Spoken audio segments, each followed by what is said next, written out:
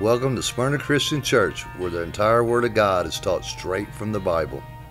Good morning. Welcome back to Smyrna Christian Church. Special study this morning called The Word Was Made Flesh. Speaking about our Lord and Savior Jesus Christ, who was born in the flesh, and He paid that incredible price on the cross for us. And it's such an obvious statement to say how Jesus Christ was born in the flesh, but it's something that often might be kind of overlooked on how truly important it is to understand that. And that's what we're going to get into in this study today.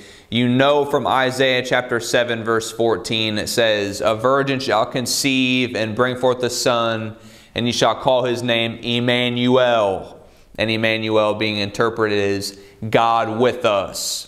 So Jesus Christ would be born of a virgin. But really, when He truly began dwelling in the flesh was when He began to be in Mary's womb.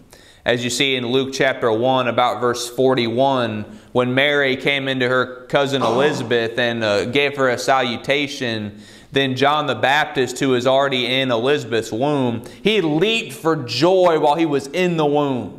He felt the presence of Jesus Christ. And then Elizabeth was filled with the Holy Spirit at that time. And you see in 1 Timothy chapter 3 verse 16, it says, "God was manifest in the flesh, seen of angels, justified in the Spirit, preached unto the Gentiles, and received unto glory." He did pay that price on the cross, but then 3 days later He resurrected. Then He walked with them for 40 days, and then He returned to the Father. And you see, God always knew that we were going to need a Savior. We're going to begin our study in John chapter 1. And you see, Jesus Christ has always been. And so let's learn about how the Word was made flesh. Let's get into it. Let's ask a word of wisdom from our Father. Yahweh, Heavenly Father, we thank You so much for Your Word. We thank You for this place You've given us we can teach Your Word. We ask You to guide us through this study with Your Holy Spirit. We ask You to give us eyes to see and ears to hear, to understand and teach Your Word. We ask that Your words be spoken and Your will be done during this study. Thank You, and we love You so much, Father. In Yeshua, Jesus Christ's precious name. Amen. So, all right, the Gospel of John, that we see all throughout this Gospel of John how Jesus Christ is presented as God Himself. John chapter 10 verse 30, Christ says, "I and my Father are one." And John chapter 14 is such a beautiful chapter where Christ would say, "I am the way, the truth, and the life, and nobody comes to the Father but by me." And then a little later in that chapter, He would say, "If you've seen me, you've seen the Father." So let's learn about our Savior Jesus Christ. John chapter 1 verse 1, and it reads, "In the beginning was the Word, and the Word was with God, and the Word was God." This is the very beginning, even before the first earth age. God has always been. Verse 2, "The same was in the beginning with God." And what is the Word? It's our Lord and Savior Jesus Christ. Verse 3, "All things were made by Him, and without Him was not anything made that was made." God created the entire universe, every galaxy. He created it all. And you can see in Hebrews chapter 1 verse 2, it says, "God made the worlds by the Son," by Jesus Christ. You see something very similar to that in Colossians chapter 1, about verses 14 through 16. Verse 4, "In Him was life, and the life was the light of men." Verse 5, "And the light shineth in darkness, and the darkness comprehended it not." When you have the true light, Jesus Christ, it doesn't matter if some darkness might try to come upon you. The light shines over it. The darkness has no power over it at all. Verse 6, "There was a man sent from God, whose name was John. Now this John here of this verse 6 is speaking of John the Baptist, the cousin of Jesus Christ, the one who was already 6 months in Elizabeth's womb when Jesus Christ began dwelling in the flesh in Mary's womb. And John the Baptist is not the same John as the author of this Gospel of John. Verse 7. The same came for a witness, to bear the witness of the light, that all men through him might believe. Jesus Christ gives the opportunity for salvation to whomsoever will. And as it was even prophesied back in Isaiah chapter 40 verse 3, how John the Baptist would be the forerunner.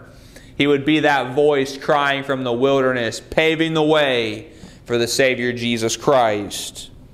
Verse 8.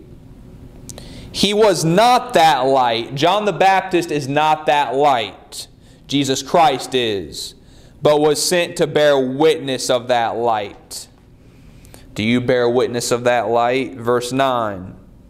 That was the true light, which lighteth every man that cometh into the world. That's Jesus Christ.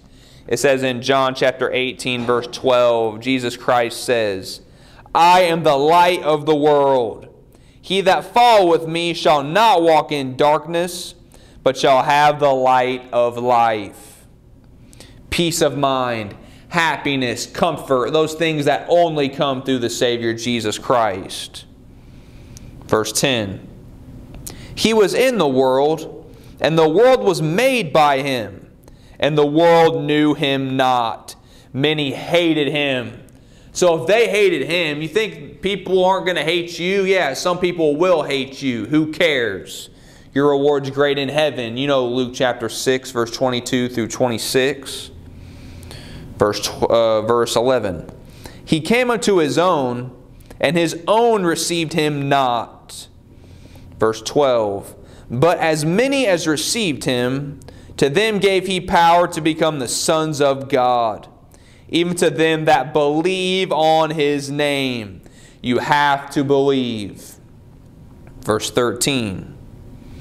Which were born not of blood, nor of the will of the flesh, nor of the will of man, but of God. To be born of the Spirit, meaning that you believe in Jesus Christ. That's the only way to salvation. No man can believe for you. That only comes from within, that you have that true belief in Jesus Christ, and you do receive the Holy Spirit. Verse 14.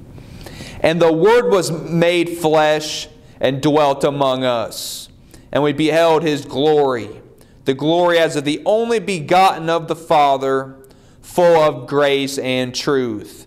Now we saw back in verse 1, in the beginning was the Word, and the Word was with God, and the Word was God. Now we have it here, the Word became flesh and dwelt among us. So I hope you do not have any doubt about who Jesus Christ is. Verse 15. John, that's John the Baptist, bare witness of him, and cried, saying, This was he of whom I spake. He that cometh after me, remember John the Baptist was 6 months older, he that cometh after me is preferred before me, for he was before me. All the way at the very beginning, even before the first earth age, before even any of our souls were even created. 16. And of his fullness have all we received, and grace for grace. You continually receive God's grace. We all sin, we all fall short, but when you believe in Jesus Christ, you just repent, and your sins are washed away as if they never existed. The incredible grace that none of us deserve it, because we all fall short, we all sin. But Christ paid the price on the cross, and that grace abounds to those who believe in him.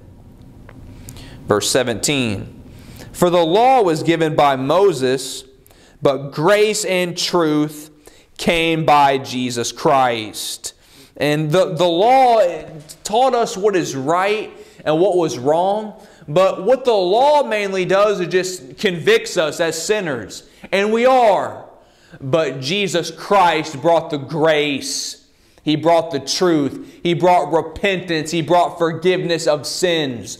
The law cannot save you, but Jesus Christ does. Praise God. Verse 18.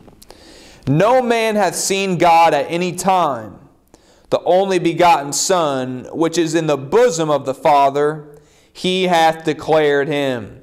Nobody, while they were in the flesh, has seen the face of the Father. Now, God came in the flesh as the Son, Jesus Christ. God came in the flesh as Melchizedek. You might remember Genesis chapter 32 when Jacob, he wrestled with God. And Jacob said, I've seen God face to face. Even called the place Peniel, the face of God.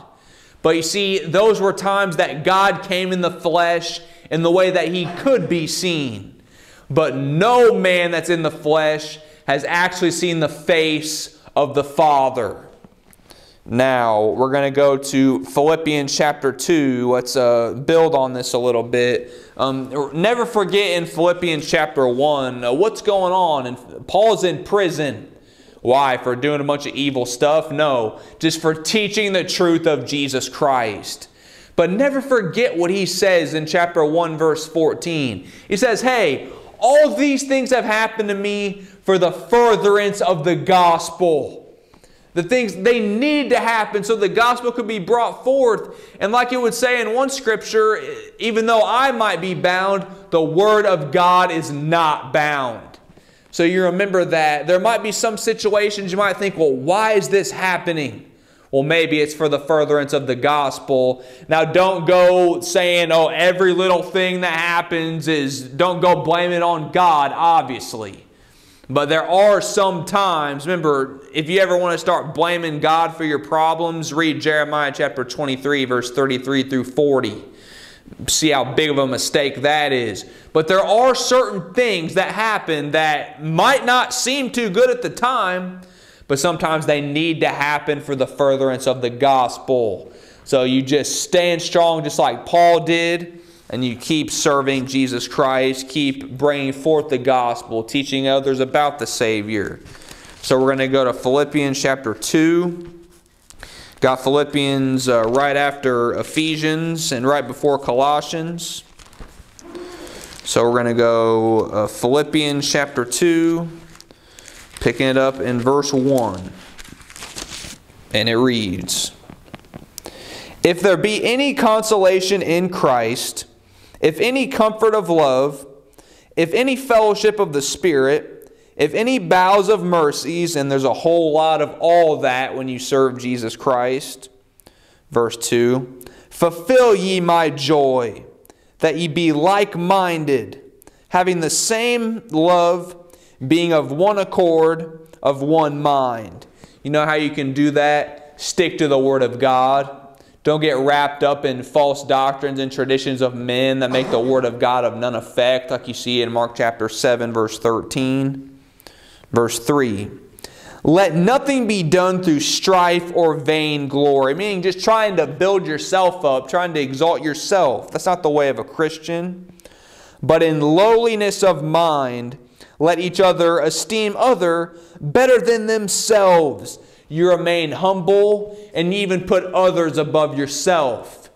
You remember when Christ would be asked, what's the great commandment? He said, love God with all your heart and all your soul and all your mind. And then the next one after that, love others as yourself. Our main job is to bring others to the truth, bring others to Jesus Christ. If that means you got to be low, so be it. Jesus Christ came as a servant. That's what He was in the flesh, even though He is God. But He came in the flesh as a servant to all. So with that being the case, and you would exalt yourself, I sure hope not. Verse 4. And I wanted to mention, so there's a lot of times people, they get all wrapped up. They really want to do everything they can to like try to exalt themselves in a church system. Who cares about that? You just serve God. You study His Word, and don't worry. God's going to put you exactly where He wants you. But if you spend all your time trying to just like please men, trying to rise up in a church system, that means you're serving men and yourself, not serving God. Never make that mistake. Verse 4. Look not every man on his own things, but every man also on the things of others. Verse 5. I mean, what's more important, you rising up in some system or you bringing others to Jesus Christ? Easiest answer you could ever ask for. Verse 5. Let this mind be in you, which was also in Christ Jesus. Verse 6. Who, being in the form of God, thought it not robbery to be equal with God. He is equal with God. He is God. Verse 7. But made himself of no reputation, and took upon him the form of a servant, and was made in the likeness of men. Verse 8. And being found in fashion as a man, he humbled himself, and became obedient unto death, even the death of the cross. To die on the cross for us, for our sins. He had no sin. Verse 9. Wherefore God also hath highly exalted him, and given him a name which is above every name. Verse 10. That at the name of Jesus, take it back even to the Hebrew, Yeshua, the Savior that Yahweh sent. That at the name of Jesus, every knee should bow, of things in heaven, and things in earth, and things under the earth. Every knee will bow when Jesus Christ returns at the second advent. Verse 11. And that every tongue should confess that Jesus Christ is Lord, to the glory of God the Father. Verse 12. Wherefore, my beloved, as ye have always obeyed, not as in my presence only, not like, oh yeah, let's just try to serve God while Paul's watching, you know. Obviously, don't be like that. But now, much more in my absence, work out your own salvation with fear and trembling. What a fantastic verse. This is teaching us your mindset shouldn't be, oh, I'm saved, don't ever need to do anything. You know, no, that's not the way of a Christian. Christ even came as a servant, so we are servants. We're to serve God. And you better have fear and trembling, meaning you know if you want to go the way of evil, yeah, you better fear. You better tremble. But if you just serve Jesus Christ, you do your best, you study God's Word, you have rewards coming that no one's ever even imagined. Remember 1 Corinthians chapter 2, verse 9, verse 13. For it is God which worketh in you both to will and to do of His good pleasure. God works in you so you can serve Him, you can do His work, not just to do nothing. Of course, it's only God that saves through Jesus Christ. You don't save yourself, but you got to do something for Him. Why wouldn't you after He paid the price on the cross? How could you not want to serve Him? 14. Do all things without murmurings and disputings. Don't be complaining. 15. I mean, the Israelites over and over, when God brought them out of Egypt, they just kept complaining and murmuring over and over and over. What ended up happening, God ended up killing them all, except for all of them that were over 20 years old at the time of the numbering, except for Caleb and Joshua. Then the younger generation ended up going into the promised land. But do not murmur against God. How could you after all He's done for us? 15. That ye may be blameless and harmless, the sons of God, without rebuke, in the midst of a crooked and perverse nation, among whom ye shine as lights in the world. You, in a wicked world as it is today, you shine the true light, which is Jesus Christ. You don't be overcome with evil, but you overcome evil with good. That's the last verse of Romans chapter 12. 16. Holding forth the word of life, that I may rejoice in the day of Christ, that I have not run in vain, neither labored in vain. What a sad state of affairs it would be that Paul dedicated his entire life to bringing people to the truth, and then what if the people he taught just didn't even care? That would be a very sad thing. And there might be times that it seems like no one listens to you. Don't worry. Many times you will not ever see the fruit of the seeds that you planted. Maybe we'll never ever know. But you just keep studying, keep planting seeds of truth, and you never know when God's just going to make it click in their mind. It could be years later that you never even saw them again. But you keep doing God's work. Our job is a servant to Almighty God. Even Christ became a servant in the flesh. Now turn with me to the book of Romans, Romans chapter 8. Going backwards, you'd have Galatians, then Corinthians, then Romans, going backwards. So we're going to go Romans chapter 8, verse 1. We have a great deal about God's elect later in this chapter. We're not going to read those verses, but in about verses 29 through 33 or so, you see how God's elect, they were predestinated, and they were justified, and they were glorified. And as you see in Ephesians chapter 1, the elect were chosen before the foundation of this world. Well, what's that mean? They were chosen in the first earth age when Satan's original rebellion took place. And it says in Romans chapter 8, it says, "Who shall lay anything charged against God's elect? It is God that justifieth." And God's elect, you have a destiny to stand against the false Christ and to allow the Holy Spirit to speak through you when Satan does arrive as the false Messiah. We'll be getting into that a little bit here soon in this study. So let's pick it up, Romans chapter 8, verse 1, and it reads, "There is therefore now no condemnation to them which are in Christ Jesus, who walk after the flesh, or who walk not after the flesh, but after the Spirit." There we have it again. Does it just say, oh, you believe, so nothing else matters? No, of course not. Do not walk in the flesh. You walk in the Spirit. You do not focus on the things of this world, the pride and the lust of the flesh. Verse 2. "For the law of the Spirit of life in Christ Jesus hath made me free from the law of sin and death." I mean, the law, it's just constantly holding things against you, convicting you. And is the law all the way done away with? Of course not. The ceremonies and the rituals and the blood sacrifices were nailed to the cross. Those things were done away with. Colossians chapter 2, verse 14 and the following verses. But the morals of the law remain the same. They teach us what's right and what is wrong. But you see, now we are under grace. To where you have that grace, you have that forgiveness through the blood of Jesus Christ. And what is fantastic, when you are a believer in Jesus Christ, you want to do what's right. You want to follow the morals of the law. And Jesus Christ will set you free of the shackles of the lusts of the flesh. Verse 3. "For what the law could not do, in that it was weak through the flesh, God sending His own Son in the likeness of sinful flesh, and for sin, condemned sin in the flesh." Even though He was in the flesh, He did it perfect.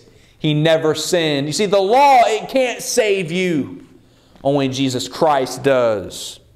Verse 4. "That the righteousness of the law might be fulfilled in us, who walk not after the flesh, but after the Spirit." The law is righteous. And you do want to follow those morals of the law. It's your natural instinct to do what's right when you are a believer in Jesus Christ. Verse 5. "For they that are after the flesh do mind the things of the flesh, but they that are after the Spirit, the things of the Spirit." Ask yourself, what do you focus on? What do you care about? And you know, there are many that are really scripture lawyers, and they might know a lot about God's Word, but so many of them, all they want to do nonstop is judge other people, tell other people they're wrong about stuff, just go around, and they don't have the love of Christ in them. Yeah, they might know the law, but they don't truly know Christ. And they're just focused on the flesh, exalting themselves, making other people think, well, they want others to think they are so wise. And oftentimes they want to judge other people, people who newly came to Jesus Christ, want to say, oh, they're not doing things right. Well, they just came to Christ. You expect them to be perfect? Of course not. A bunch of holier-than-thou hypocrites. And they don't know Christ. Verse 6. For to be carnally minded is death, but to be spiritually minded is life and peace. That true peace that only comes through Jesus Christ. Now, skip down with me to verse 16 of this same chapter. There's some fantastic things in the verses in the middle there. You can study those on your own. But for the sake of time, let's skip down to verse 16, Romans chapter 8, and it reads, the Spirit itself beareth witness with our spirit that we are the children of God. Verse 17, and if children, then heirs, heirs of God, and joint heirs with Christ. How incredible is that? If so be that we suffer with him, that we may be also glorified together. And you know, as it's written in another place, I believe it's, actually I think it's 2 Timothy chapter 2, about verse 12, if I'm not mistaken. It says, actually I might be wrong about that, but anyway, there's a verse that says, all who live godly shall suffer persecution. Verse 18. Did I finish that last? If so be that we suffer with him, we may be also glorified together. Okay, I think I got that. Okay, verse 18. Now listen to this verse.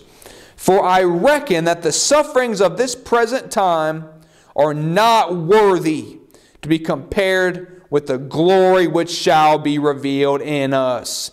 That is so amazing. You going through a real hard time? Don't worry. It's going to be fine. The suffering state, it's not even compared to the glory that is if you remain loyal to Jesus Christ, if you're willing to make a stand for him, if you follow the Spirit and don't let the flesh control you. Now let's turn to the first epistle of John. We got toward the end of the Bible here. Just before Revelation and Jude, you have these little epistles of John. Same author as the Gospel of John. Same author as the book of Revelation. But of course, even though John wrote it down as the whole Word of God, it's actually God who is the author. And through John, God sure taught us a whole lot about the Antichrist in the book of Revelation. What's the book of Revelation? What's revelation the word mean? It means to reveal, to take the cover off. And that's what the book of Revelation does. It reveals to you exactly how the end goes down. Now we're going to pick it up in 1 John chapter 2, verse 15. You'd see in a couple verses leading up to this earlier in 1 John chapter 2, it says how you have overcome the wicked one. Well, who is the Antichrist? It is the wicked one. It's Satan himself. Just like you see in 2 Corinthians chapter 11, verse 14. Satan himself is transformed into an angel of light. What's that word transformed mean? Look it up in your Strong's Concordance. It means disguised. He will. And what does Antichrist mean? Check it out in your Strong's Concordance. Do a little study. See the other places that Greek word is used. It means instead of. Satan is going to arrive on earth. He's going to claim to be the true Messiah. And you can read about when he'll be cast out in Revelation chapter 12, verse 7 and the following verses. But we're going to get some information here that I think is very important, that is true wisdom straight from Almighty God. And what we're going to kind of start here, it really picks right up right where we left off in Romans chapter 8. And remember, Romans chapter 8 taught about God's elect later in the chapter. Those are the ones that are going to stand against the Antichrist. So let's go 1 John chapter 2, verse 15, and it reads, love not the world, neither the things that are in the world. If any man love the world, the love of the Father is not in him. Now, of course, this is not saying, oh, don't enjoy life. No, you always enjoy life when you're serving Jesus Christ. It's saying, do not love the wicked ways of the world. Verse 16, for all that is in the world, the lust of the flesh and the lust of the eyes and the pride of life is not of the Father, but is of the world. It's something you don't want to have anything to do with. Pride was Satan's downfall in the first earth age, Ezekiel 28, verse 12 through 19. Then Ezekiel chapter 28, verses 1 through 10 gives you the prophecy of when Satan arrives as the false Christ, Antichrist. 17.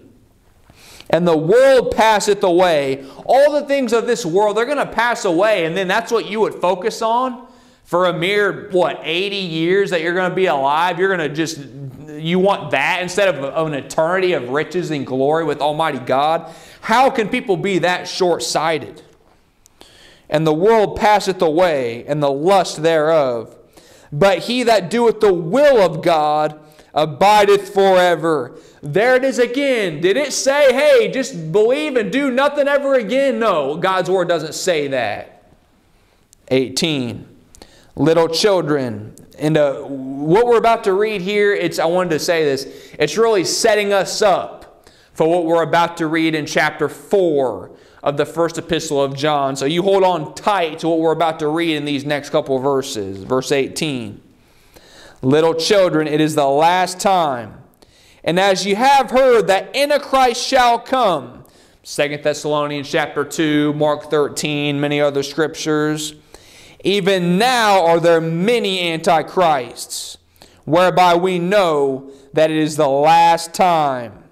So there are many antichrists, but there will ultimately be the Antichrist, which is Satan himself. Verse 19. They went out from us. This is a verse that everyone needs to really think about. This verse 19. They went out from us, but they were not of us. For if they had been of us, they would no doubt have continued with us. But they went out, that they might be made manifest that they were not all of us. There are going to be people that you've studied God's Word with, that you studied under the same ministry as, that you thought that you were really on the same page with. But then some of them, all of a sudden, they're just going to go astray. They're going to fall away into false doctrine, going to get wrapped up in a whole bunch of garbage, and it makes you marvel and say, what's wrong with that person? Well, you see, they went out from us, but they were not of us. Like I said, many people they've been taught the truth, been taught by the same that you have, and you think, just take heed to this scripture, because it's going to happen. It's already happening. You see it all the time. And it's mind-boggling, but you see, it's really not mind-boggling because God said it would happen. Verse 20.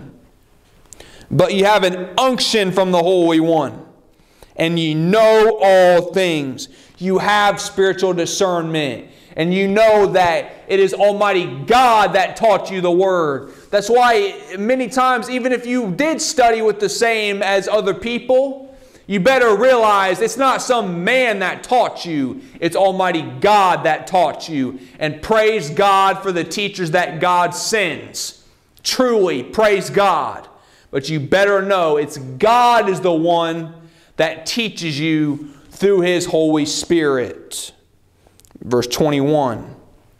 I have not written unto you because ye know not the truth, but because ye know it, and that no lie is of the truth. Saying, look, you've been taught the truth.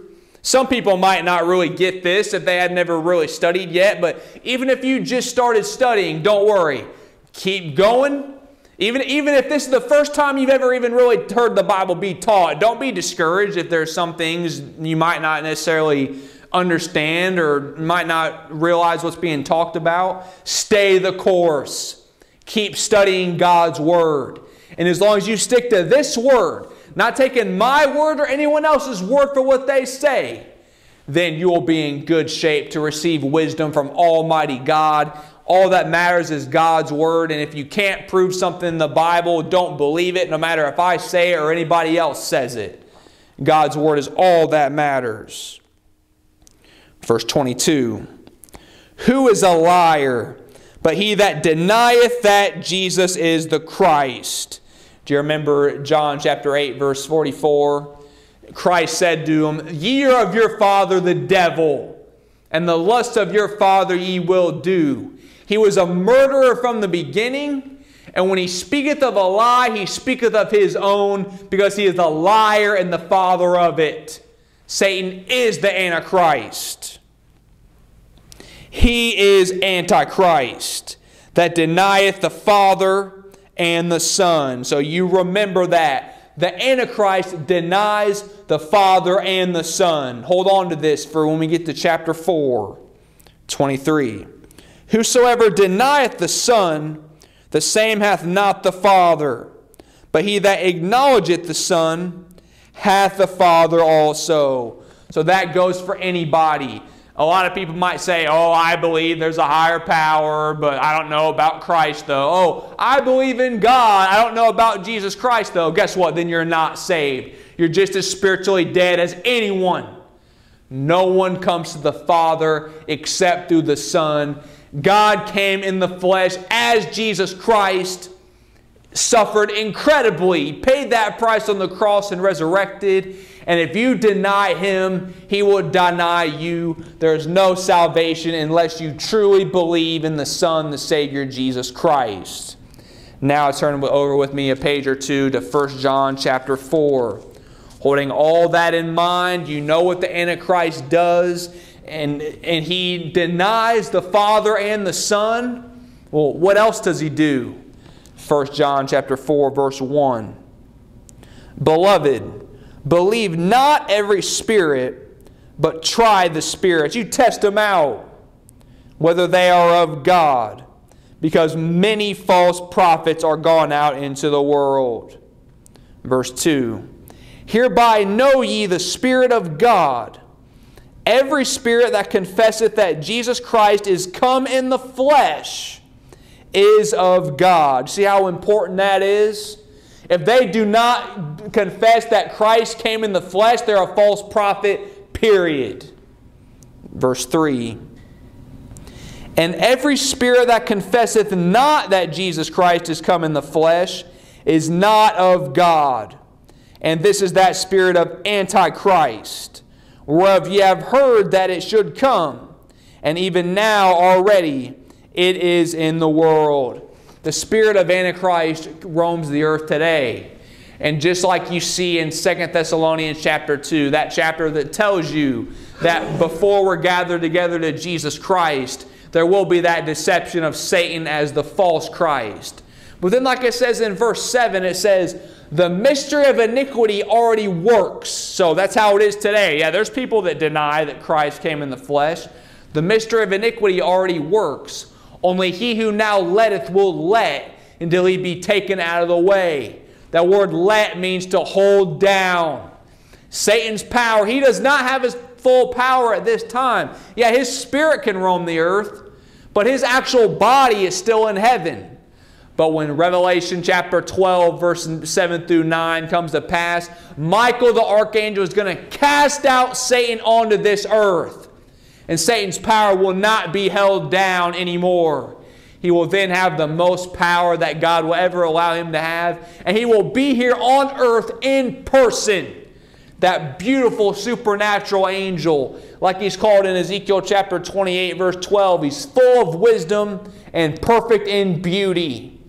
So the time will come that he will be cast out onto earth as the false Christ. You be ready for it. Now do not overlook what this said. It says that the spirit of Antichrist does not confess that Jesus Christ is come in the flesh. Do you realize how important that is? So you see, when Satan arrives on the earth as the Antichrist, he is going to say he is the Messiah. He's going to say that he's God. He's going to say that he's the Savior. But there are certain things that he will not say because he's that prideful. and understand He's going to do it in a way that every religion is going to believe that He is God. Do not be deceived. Now turn with me to the book of Hebrews chapter 2. We're going to even see in this chapter how Christ destroys he that has the power of death, that is the devil. We're going to pick it up in Hebrews chapter 2 verse 9. And you see in Hebrews chapter 2 verse 4, or Hebrews chapter 1 verse 4, Jesus Christ is so much greater than the angels. I mean, He's so much greater than all. Why? Because He's God. He's so much greater than all but the Father. You have the Father, the Son, and the Holy Spirit. But you see, what we're about to read now is that Christ was even made lower than the angels. Well, what's that mean? Someone might say, oh, God's Word contradicts itself right there. No, God's Word never contradicts itself. It means that during the time that Christ was in the flesh, in that sense, He was even lower than the angels at that moment because He was simply in the flesh. But in reality, of course, He was not lower than the angels because He is Emmanuel, God with us. Let's learn about how He did come in the flesh as the servant. Hebrews chapter 2 verse 9. But we see Jesus, who was made a little lower than the angels when He was in the flesh, for the suffering of death, crowned with glory and honor, that He by the grace of God should taste death for every man, gave opportunity to whomsoever will. Verse 10. For it became Him, for whom are all things, and by whom are all things, in bringing many sons unto glory, to make the captain of their salvation perfect through sufferings. God's perfect righteousness, what He decided was the absolute perfect righteous way, is that He come in the flesh as the Son Jesus Christ and suffer an unbearable death. Do you understand that that shows how much He truly loves us and that His righteousness is absolutely perfect? Don't ever take that for granted. Verse 11. For both He that sanctifieth and they who are sanctified are all of one. For which cause He is not ashamed to call them brethren. Verse 12, saying, I will declare Thy name unto my brethren. In the midst of the church will I sing praise unto Thee. This is quoting Psalm chapter 22, verse 22. That beautiful chapter that gave us detail by detail prophecy of the crucifixion hundreds of years before it ever even happened. It says, they pierced my hands and my feet. 13. And many other things, not just that, certainly in that chapter. Verse 13. And again, I will put my trust in Him. And again, behold, I and the children which God hath given me.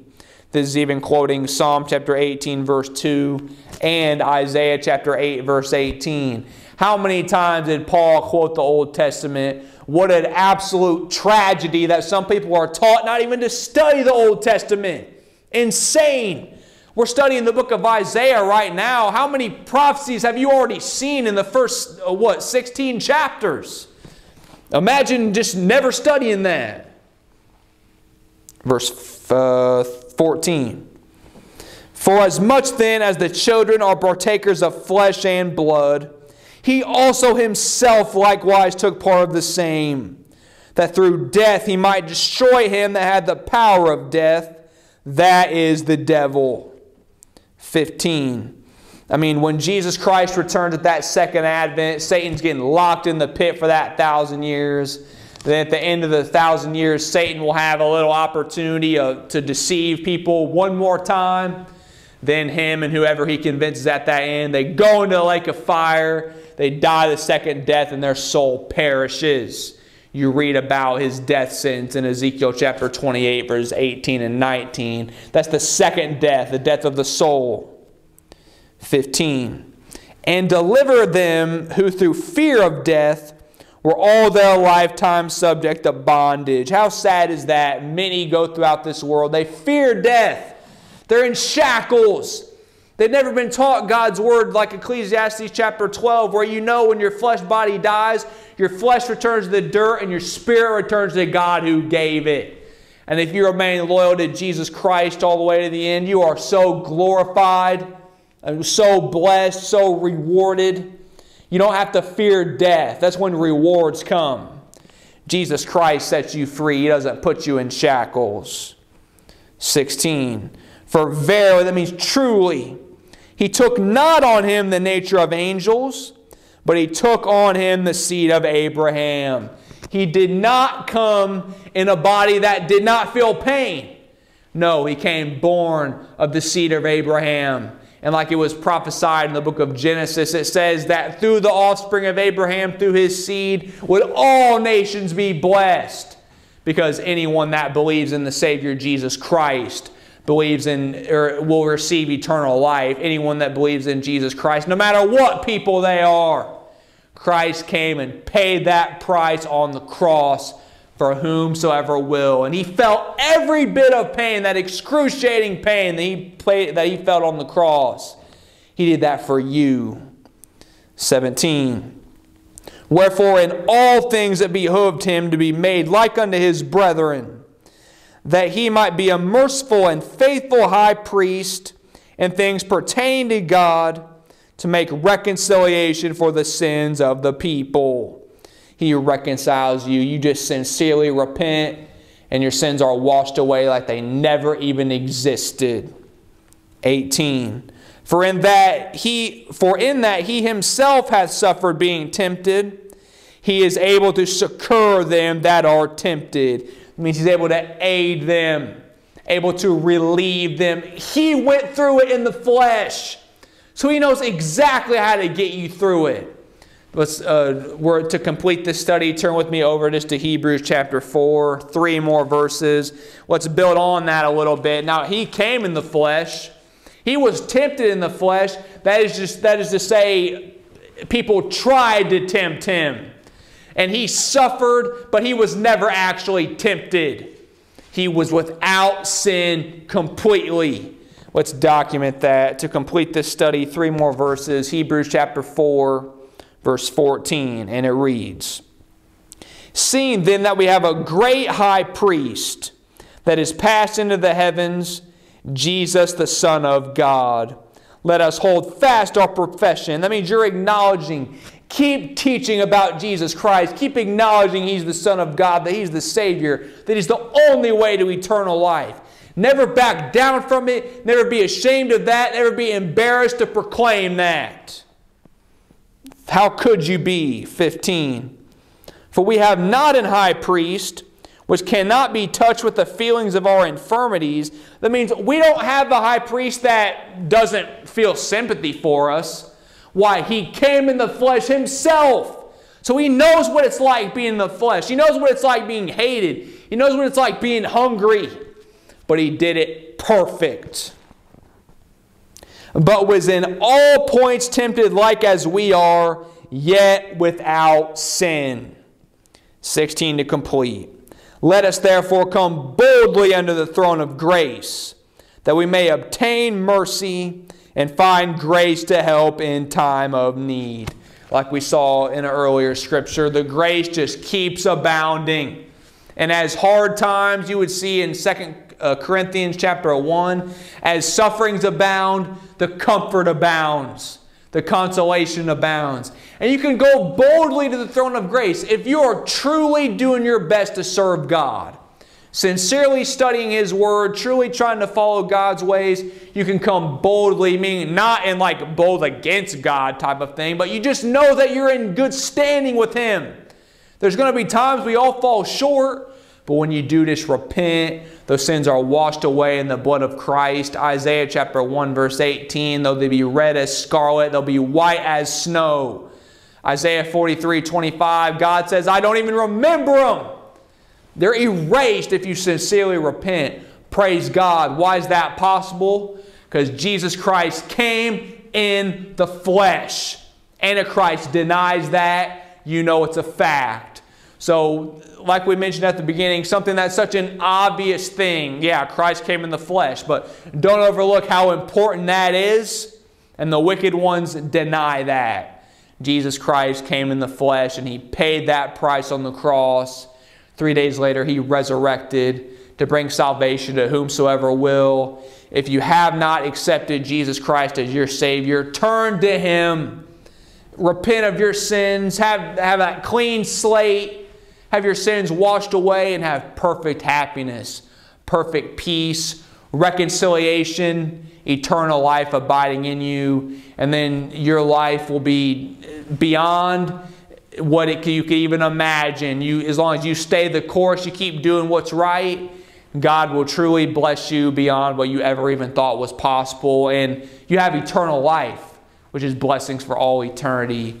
Praise God. Let's go to our Father's throne. Yahweh, Heavenly Father, we thank you so much for your word. We thank you for this incredible study of your word, Father. We know it's your word that's incredible. We thank you for sending your Son, Jesus Christ, to die on the cross and resurrect for us. We just thank you so much for all your blessings and for giving us this place we can come and share your word. We just ask you to continue to give us understanding, not just for ourselves, but so we can share them with others. Thank you, and we love you so much, Father. In Yeshua, Jesus Christ's precious name. Amen.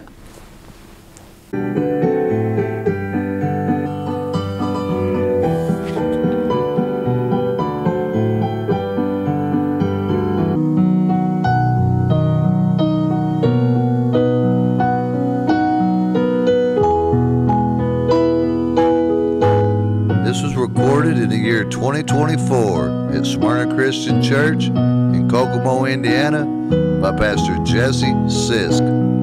God bless.